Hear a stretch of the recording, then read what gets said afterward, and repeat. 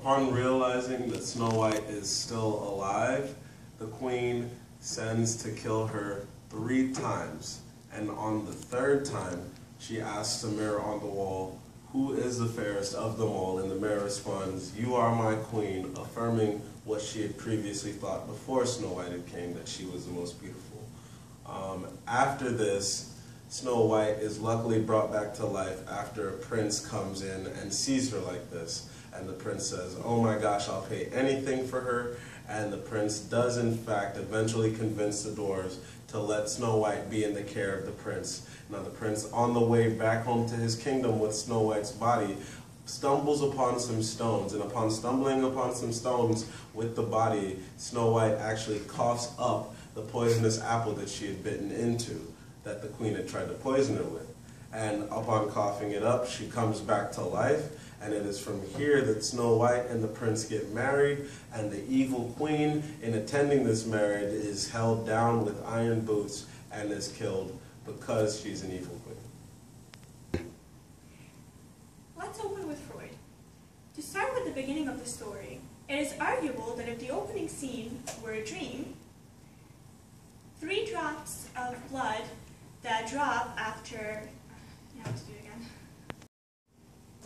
To start with the beginning of the story, it is arguable that if the opening scene were a dream, finger pricking that results in 3 drops of blood into snow and later on a conception of a child is the manifest content.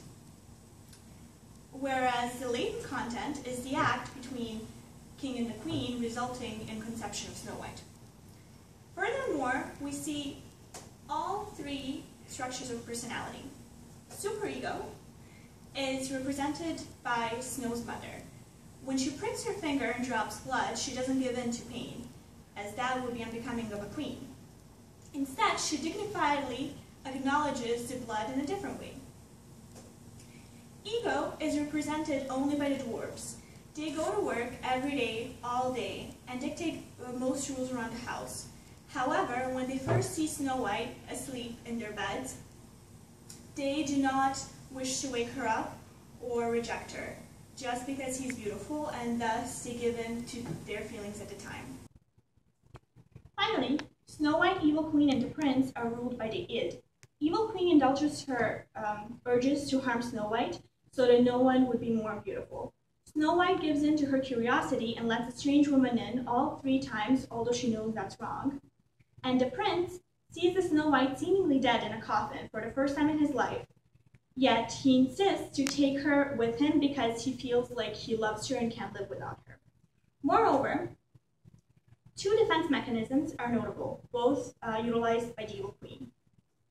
Acting out is evident in all of her attempts to harm Snow White, and projection is evident in her fear of Snow White taking her place in the world, although she is in fact the one that took the... Moreover, 2 defense mechanisms are notable, both utilized by the Evil Queen. Acting out is evident in all of her attempts to harm Snow White. And projection is evident in her fear of Snow White taking her place in the world, although she is in fact the one trying to, that has already taken the old queen's place and now trying to get rid of Snow White.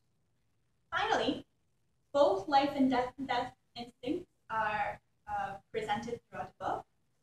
Life instinct is depicted by Snow White's grasp for survival and also her curiosity to try the apple and other goods that the lady is selling. And the death instinct is represented by the Evil Queen, both in her attempt to harm Snow White and her readiness to harm herself if she cannot kill somebody.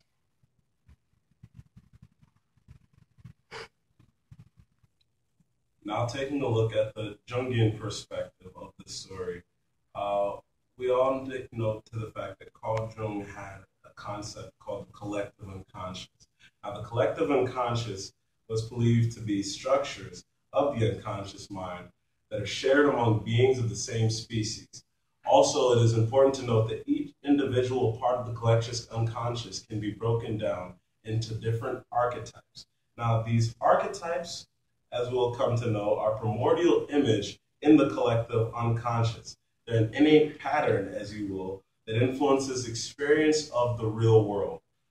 It's almost innumerable, if you will, due to the variations in life experiences. Now, going into the certain archetypes presented in the book, specifically with the queen that is the first character in the book pricking her finger, we have the characteristic and archetype of a mother. The mother is nurturing and comforting, and she's needed for the existence of life in humans. In the story of Snow White, we see the mother as someone who pricks her thumb or her finger and is trying to get this child and says, I wish I could have a child. And upon giving birth to the child, dies. But before dying, makes sure that that child is born. So we see that full essence of a mother in the queen that is at the beginning of the story. Now we see in the king, who is the father of Snow White, the ruler. He's controlling, power hungry, and his goal is to create a prosperous and successful family or community. Now, what that means within the story is that he's going to look and make actions towards making his kingdom the best. We see this with him getting married less than 2 years away. Just a year after his wife's death, he's there getting remarried to another queen. And now we take a look at the child. The child is the innocent beginning of all humans, potential in its purest form. And this is what we believe Snow White, the innocent child, to be. She is just that exact archetype. Young and in no way looking to harm anything, but is purely just the potential that was created by her loving mother.